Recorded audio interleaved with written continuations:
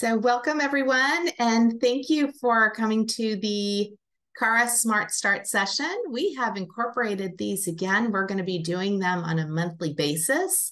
And today I wanted to talk about how to have a successful freelance makeup artist business. So if you are a makeup artist, feel free to share that in the chat as well. And or if you're an aspiring makeup artist, and I'm going to share with you some key points when you're starting your business to really like think about. So I wanted to kind of put some thought into your mind, give you some ideas, and we're going to have a series of sessions to really help you grow your makeup artist business. For those of you that don't know me, my name is Christin. I'm the president of CARA Cosmetics, and I have been a lifetime makeup artist. I started as a cosmetologist in my early 20s and really never kind of succeeded at the hair side of it. Was never really my passion. I always wanted to do makeup, and as well as just developing really, really bad allergies from hair chemicals and whatnot. So it just made it a really easy transition for me to go into makeup artistry. Now, of course, when I started, that was before any type of internet, YouTube, any kind of thing like that. So a lot of it was just searching on your own and finding the right people that could hopefully open up doors for you and mentor you. And I think still to this day, there's a lot you can learn online. Obviously, we're here online right now. But I think having that mentorship, that education is going to be key to elevate you from the rest of everyone out there. So that is really what my passion is, to really share my journey of makeup artistry, and then also to help you to grow into the areas that you're looking to go. Or I think a lot of people that take our classes as well, they don't even realize how many avenues of makeup artistry there are. So I started off again working in a salon, started to do makeup there, and then I met someone that was an assistant director. She introduced me to her makeup artist that she used a lot, and so at that point I started learning how to do commercial work. I started doing print work, and then I was one of the first makeup artists that opened up doing production at Universal Studios and MGM, and started working a lot here on the East Coast. And then in the early 90s, I joined the union, which is IATSE 798 out of New York. For those of you that kind of are familiar with that or are in that realm, to be able to do larger feature films. And you have to, there is a union that you belong to work on that caliber and those type of films. And I'm sure a lot of you are hearing all about that because there's a writer's strike and an actor's strike and all of that's happening in production right now. But at that time, I worked in production for about 12 years, and then I realized that I really wanted to start a business. I wanted to do something that I wouldn't stay in the film business forever, because I figured, I don't want to be 70 and still working on a film set in the month of August, and so I started to develop CARA Cosmetics, which for about 2.5 years, I started creating the line while I was working in production on my actors. So our motto is that we work on that our products are tested on actors and not animals. So it is a cruelty-free line. It was important for me to, back then also, is to have a product that was great for on camera, that would encompass all skin tones, and then as I primarily was selling to spas and salons. We also started selling to Paul Mitchell schools and Redken schools. And that's really where the CARA Makeup Academy portion of our classes started to develop, and I started creating those because I was providing a lot of support for all of our different salons. And then also a lot of clients would come over, and just retail clients, and wanted to know how to do their makeup. So that's where Studio CARA was created. So that's our flagship studio. So I have really done many, many aspects of makeup artistry. And of course, it has taken many years. CARA Cosmetics was founded in '97. And as you can see, I started very young, but it's amazing how quickly time goes by. And I do feel so fortunate and thankful that I still love doing what I do. And I love being able to also be able to help other people grow with their makeup artistry, to do makeup applications. So we have a variety of things that we do. And I think as a makeup artist, and for all artists, we are just not fit to just do one thing in and out. So being able to have a career that allows us to flourish and grow and expand our horizons, I think is so important. And I think it's an industry that keeps you very young. You have to stay relevant to what's going on. There's always different changes happening. And so I welcome you. Thank you for watching. If you're watching on the replay, also thank you so much as well. And I want to share with you, and at the end of the session, please, I'll have the I will have the chat so we can ask some questions, or if you want to come on, feel free to do that as well. And let me see here. I want to share my screen because I want to be able to share with you. Hopefully you've had an opportunity to be able to download the presentation. And let me go over here, and I'm going to pull that up real quick. For some reason, my computer is not, it's not seeing that right away. So I'm going to take a look at that real quick. And forgive me here. I don't know. Zoom, you're not cooperating with me today. Technology is always like that. Okay, so let me go ahead, and I'm going to get this presentation going. So makeup artistry is just, I feel like it is just, it's so fun. And I have had just, you know, a blast with being able to help and see our people grow with our courses. Also, I don't know if any of you are working in a salon, or if you are, you know, if you're actually freelancers, or are you starting? So definitely share that with me, because I'm very interested in learning more about your business. Okay, let's see here. Here we go. And let's see. Okay, thank you. Thank you for your patience, guys.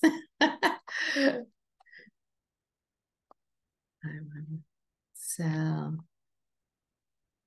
hopefully you can see this here, that I am sharing the screen with you.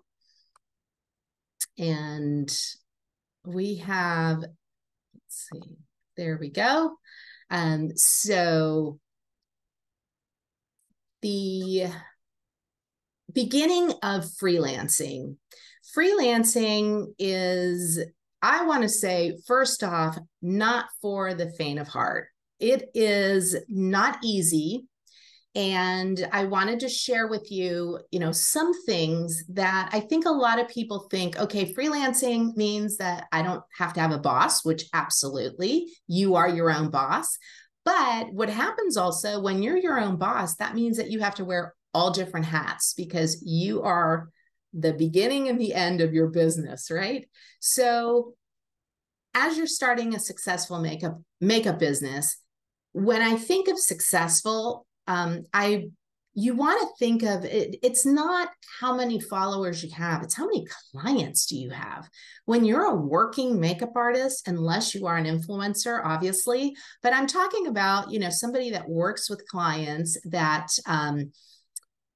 is building a clientele, and that clients come to you as their artist. So you can do bridal makeup, you can do makeup lessons, you can do film, television, commercial work. You can do makeup artistry with headshots. You can work in a salon. You can be a traveling makeup artist. I mean, there are so many different areas. You can work for a brand.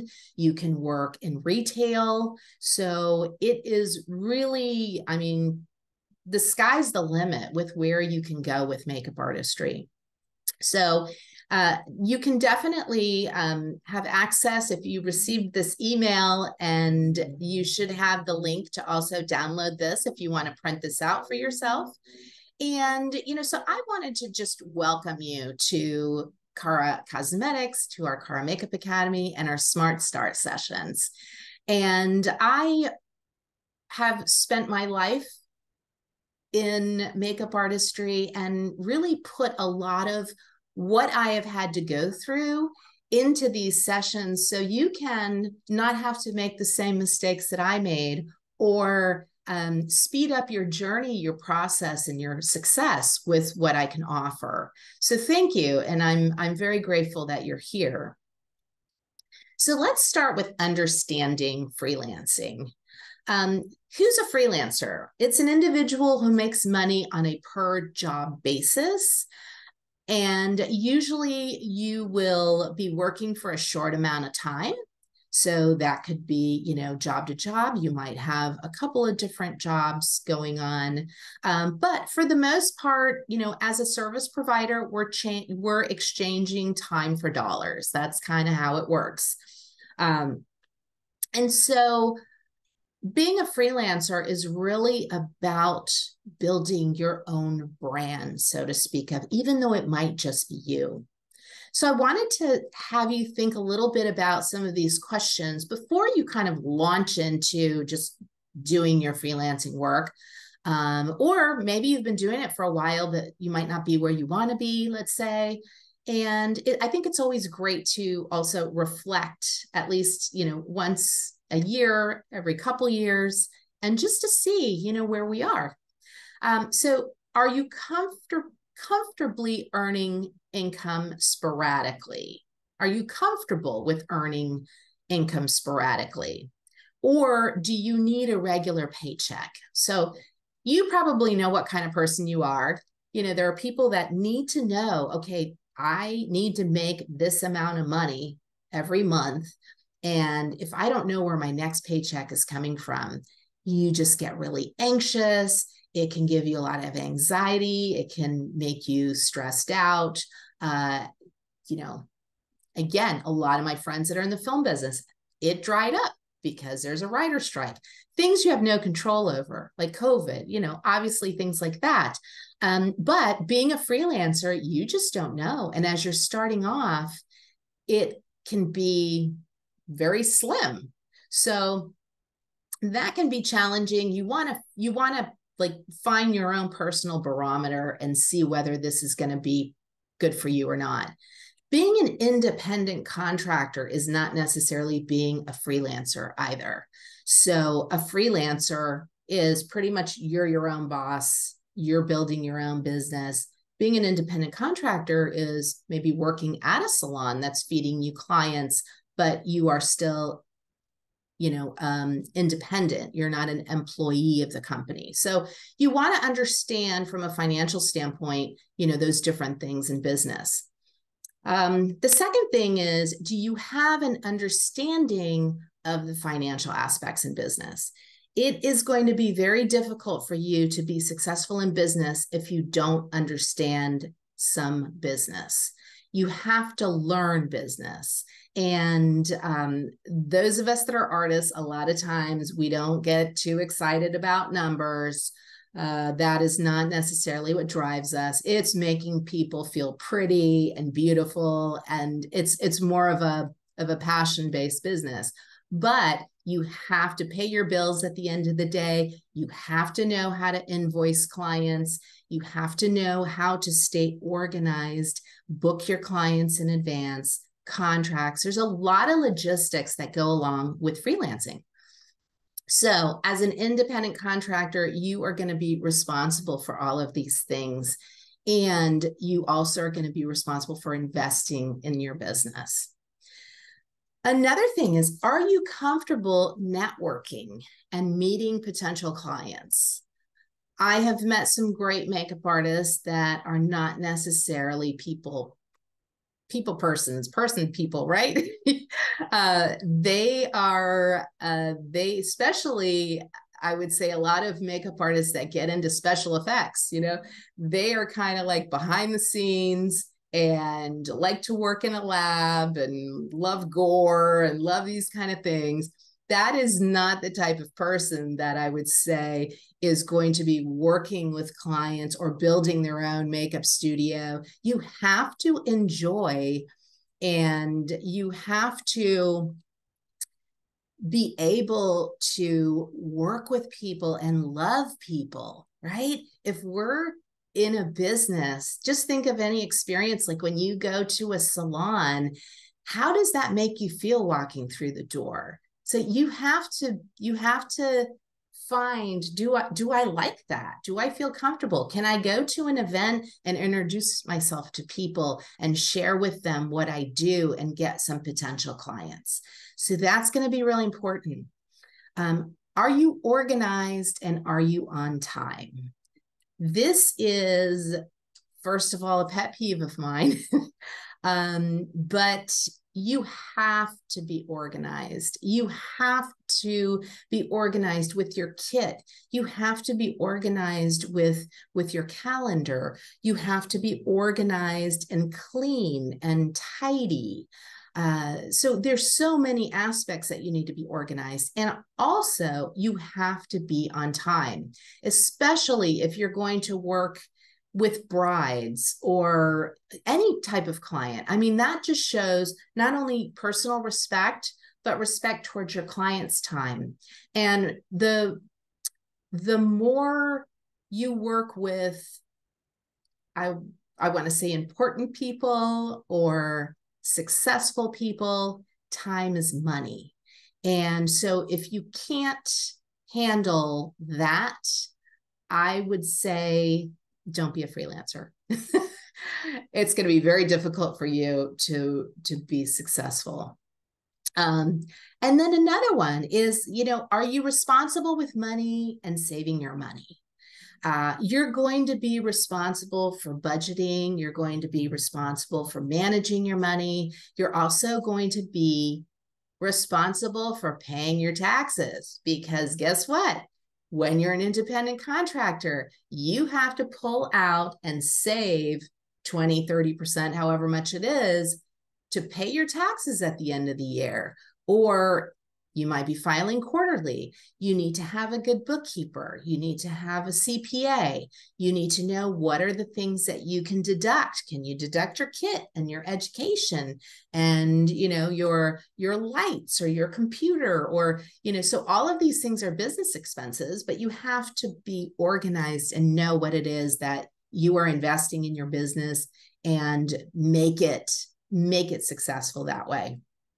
So share with me any ahas that you might be discovering right now in as I'm going along with some of these things. Is this all stuff that you know, or is this something that is maybe things that you already know? And I hope so. If you're already a freelancer and this is like, okay, I got this, then you are doing great.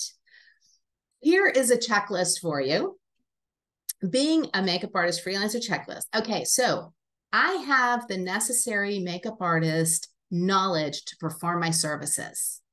So do you have the education? Do you have the experience to comfortably offer the services that you are offering right now? So if you say yes, then that's great. And then think about, okay, what are some of the other services that I want to offer? And how can I be comfortable and experienced to offer that? Because we always want to continually growing. So maybe you're thinking about doing more bridal work, or maybe you're thinking about, maybe your next step is doing, a TV show, or working, doing headshots or photographers and things like that. So think about that, and you can jot these down. There is a notes section at the bottom as well. The next one is, I have a professional makeup kit. These are not your personal products. These are makeup products that are in your kit, that you have separate from what you have in your bathroom when you get ready in the morning, and that are only for professional use. Also, do you have reliable transportation?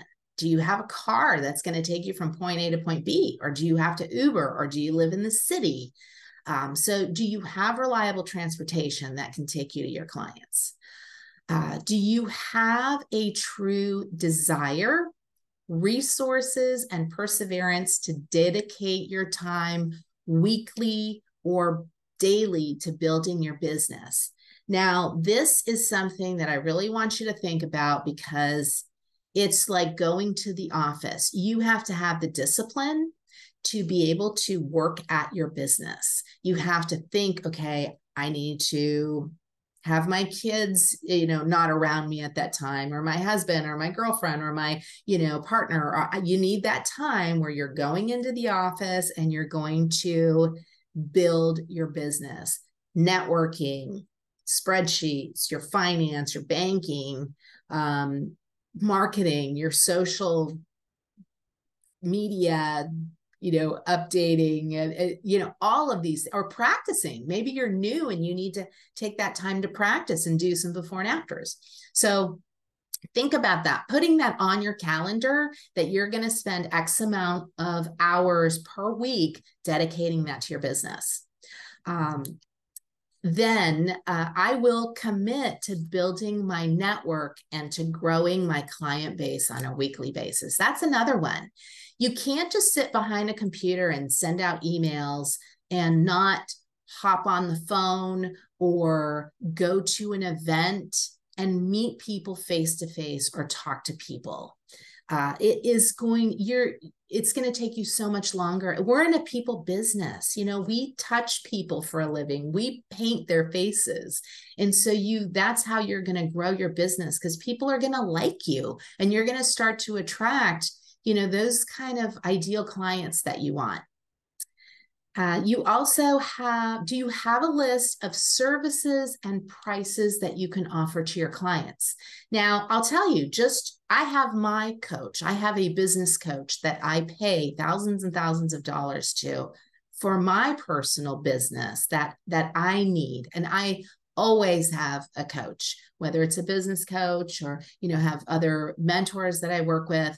And I'm actually, right now, we are breaking down all of our services that we offer here at Studio CARA, because expenses have gone up so much. So as you know, inflation is going up, expenses are going up, shipping's going up, the price of alcohol, gloves, you name it, everything has gone up. But we haven't increased our prices, over the past couple of years. So I need to look at that, because that's affecting my margins. So that is something that you do have to look at to see if can you cut it? Are your services going to support your lifestyle and your expenses? Also, do you have a social media presence or a website? Now, when I mean social media presence, do you have a professional social media presence, not just your daily personal page? And do you have a portfolio of clients with before and after shots to promote your work? So these are, at the least, some basic things that you really want to think about, because these are all the things that you want to put yourself in your clients' shoes. would you hire someone that doesn't have experience, that doesn't have a professional kit, that doesn't have a list of services? They don't even know what they offer. All they have are selfies on their social page. They don't have reliable transportation. They can't get somewhere on time. No, you wouldn't hire somebody like that, right? You're not going to invest money. So take a look at yourself from the outside and start checking off your list. And I'm sure most of you are on top of this game. So I'm happy that you're here, because that means that you care about your business. So here's something that you want to think about. And we just put, some little tips in here. So one task at a time to get you started, right? So it's going to be your makeup kit. That is going to be, it costs a lot of money to build a makeup kit. I remember when I was just starting off, I mean, I would buy little bits and pieces, and that's kind of how we did it. Again, I started way before there was any kind of YouTube or, I mean, we really didn't even, the internet probably existed, but it wasn't something where we were using computers at the time. But so that's really where a lot of mentorship, but I would start to little by pieces. Well, of course, with CARA Cosmetics, I've put kits together for you guys. And that's also part of our CARA Makeup Academy courses that we're setting you up for success. And I know we have some students here that are watching this that they know, wow, I'm so happy getting that at 50% off. You didn't have to go and piecemeal your kits. You can just add to it, but you already have all the tools that you need in order to get started, to practice, to work on clients, and to start making money. Then your expertise is invest in your knowledge, become certified. Are you just YouTube trained? Are there areas where you realize like, oh, I'm kind of struggling and I don't know how to work on somebody that's older than me, or I don't know how to work on a different skin tone, so that means that you really need some professional training. If you are going to make this your career, it's kind of like, do you want to go to a doctor that's never gone to med school? No, you don't want that. The same kind of thing. Just like how it is for us when you join the union, there is a test that you have to study, and there are lots of requirements. You can't just go from watching YouTube videos to join, an IATSE union. There's a whole requirement of things that you have to do. I kind of call it like the doctorate of makeup artistry, because it's a certain plateau and there's a lot of prestige and a lot of hard work to becoming, part of the union. So we take our career extremely seriously. And again, it's a lot of investment on our end, but we're also asking people for a lot of money for our services too. So the next thing is your social. So work on that. You want to look at having a professional social presence, and you want to build a page that is truly going to showcase your personality, your style, and it's something that is not a selfie wall unless you are trying to become an influencer. Let's say you want to get clients of brides, but you don't have any bridal work on your page, then that's going to be really hard to translate because we're in such a visual world right now. So look at those things. And don't be a copycat. You don't want to build something that's going to look just like somebody else's website. Maybe you can use it as inspo, but really start to build your own brand and your look and your style. Then your finances. You really want to look at how much money do you have to invest? How much money is it going to take for you to take courses, to learn, to get what you need to do? Do you need to buy a car?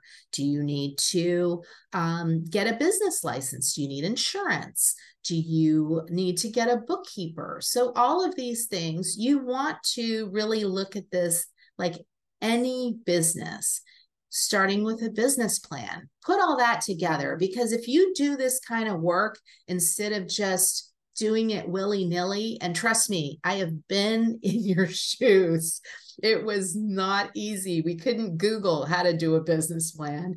And my God, I think when I had to first build my first website as CARA Cosmetics, it was exorbitant. I mean, exorbitant. These things have all reduced. I mean, social is free right now, but it was tens of thousands of dollars to get a webmaster to build out a website. I think my first computer was like $5,000, So all of these technology things, you're in such a better place than we ever were before. And there's so many things that you can do, and you can learn them too.